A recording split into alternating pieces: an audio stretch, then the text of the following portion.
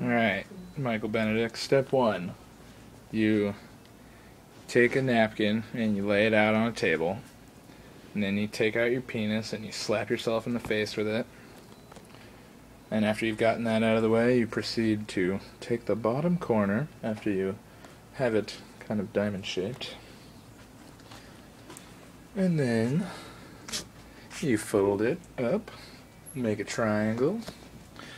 Fold up one corner of the triangle to the top of the triangle. Take the other corner of the triangle, fold it up to the top of the triangle.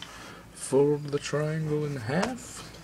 Fold the top part of the triangle down.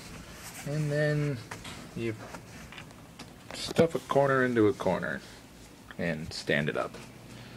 And then you make out with a bunch of dudes because you're gay. Great job.